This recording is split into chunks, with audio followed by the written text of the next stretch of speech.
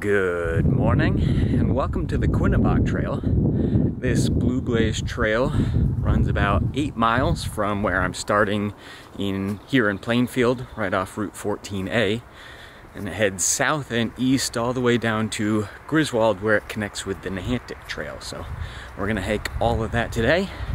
Right at the start of the trail, we've got this old abandoned house right through here, but this tree must have collapsed in the big windstorms we had right around Christmas, because I was here last fall and it was still, this limb at least, was still standing. Took a little bit of pushing to get through all that, but this is the abandoned house.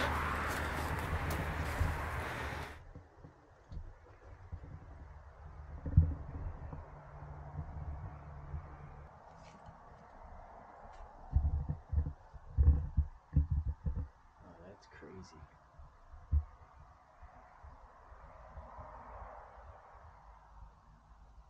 It has a basement, but it collapsed.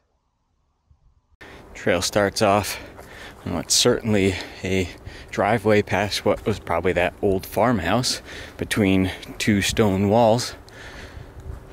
And I'm sure these are former pastures that we're passing through right now.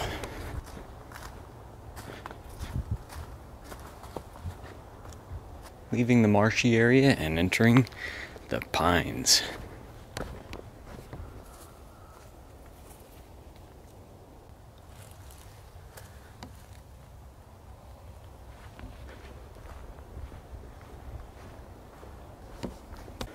Now, this is interesting. You can tell how saturated the ground is where this unfortunate pine is tipped over and got a little pool. And there's nothing living in it yet, but I wouldn't be surprised if something did at some point.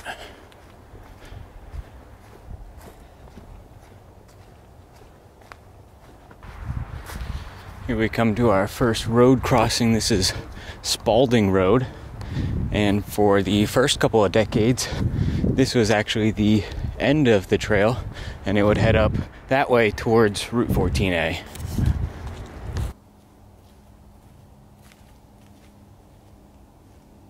The wet theme of this hike continues, just rock top along here, and going to continue trying to keep my feet dry.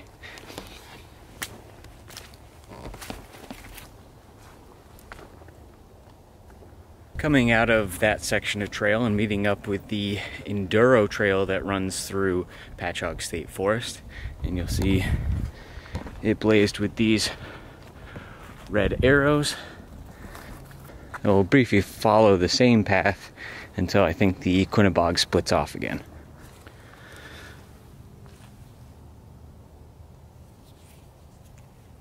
Friends of Patchogue State Forest.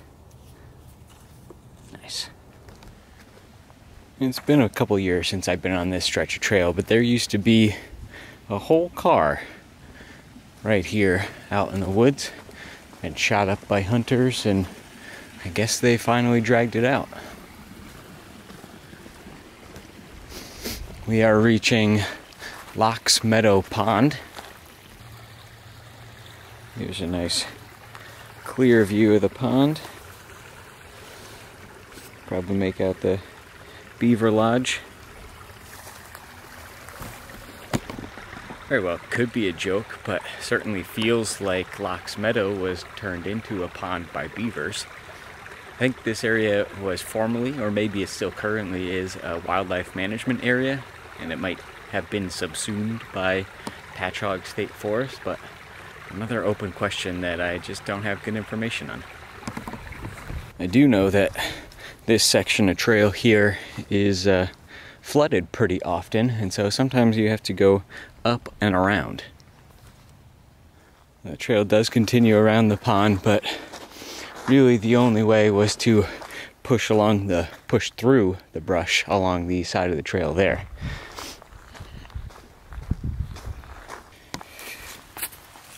Pretty fresh beaver activity.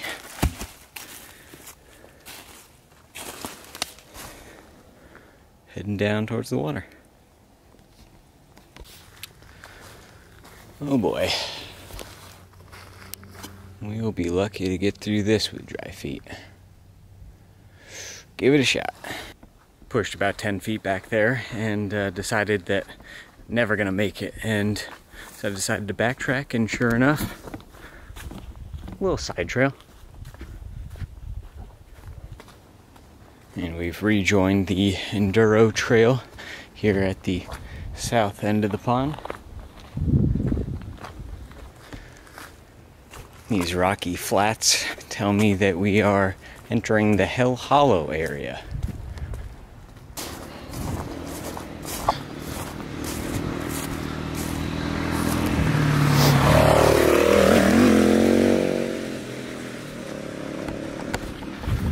Just some of the enduro riders you have to share the trail with.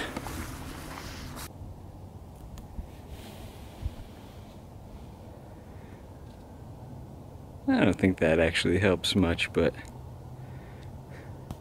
you do get a sense of it. This long stretch of rocky flats is pretty cool.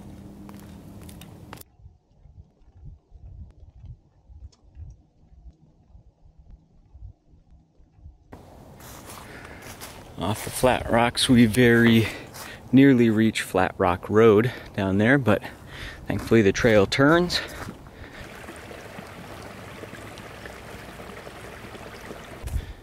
Interesting little cellar hole here just off the trail.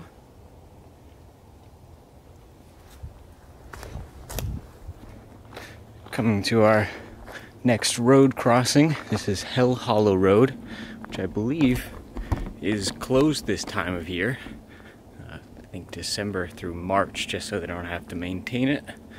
And we get a brief little road walk until jumping back just up ahead here. Well, this is a welcome sight for sore eyes. That last stretch of trail wasn't particularly nice. We've got this little wintry cascade. What do you think? Man-made or nature-made?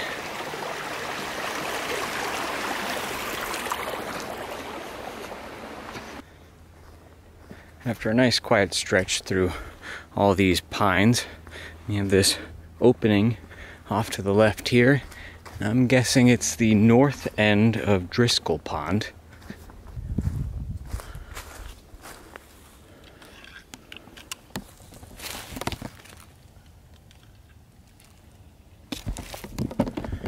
What do you think?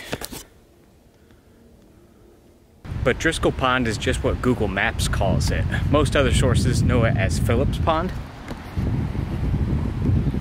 And it's actually a nice little fishing area and picnic area that is pretty popular in the summer, at least.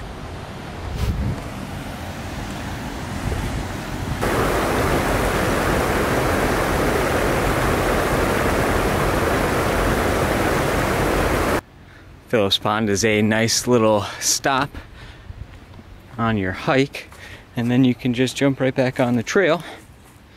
Winter in the forest. I've seen a ton of these so far.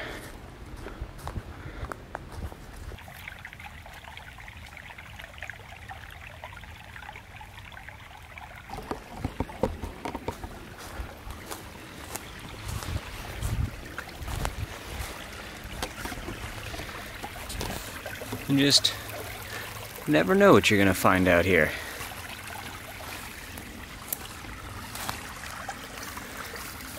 It's a frame covered in bark.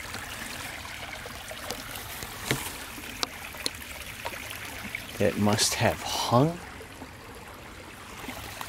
Very strange.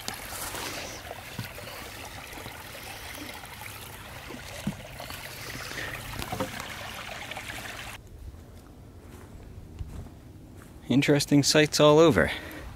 Look at this absolute mound of shredded pine cones.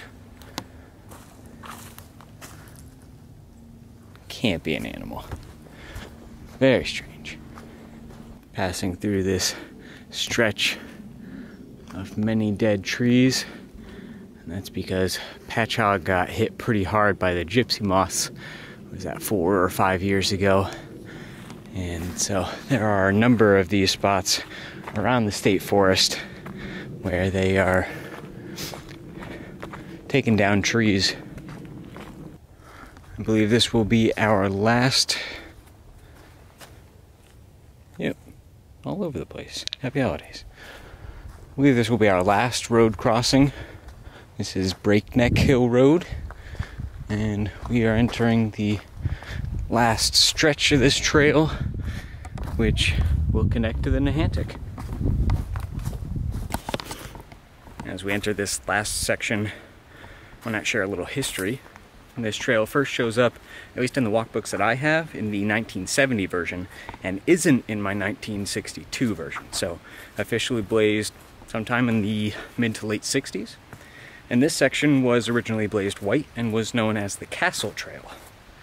And I'm guessing that's because of this structure here, which is actually pretty cool.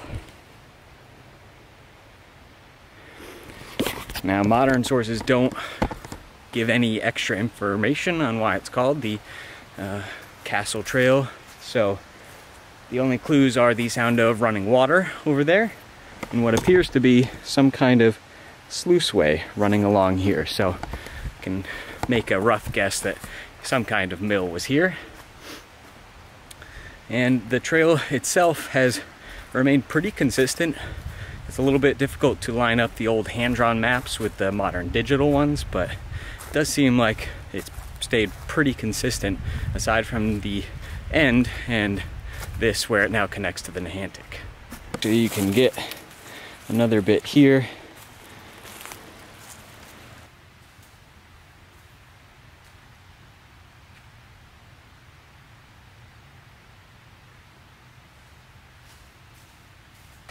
Climbing the other side of the hill now, and you can actually get a little bit of a view here of that running water we heard. But a little bit of a steep climb up this hill.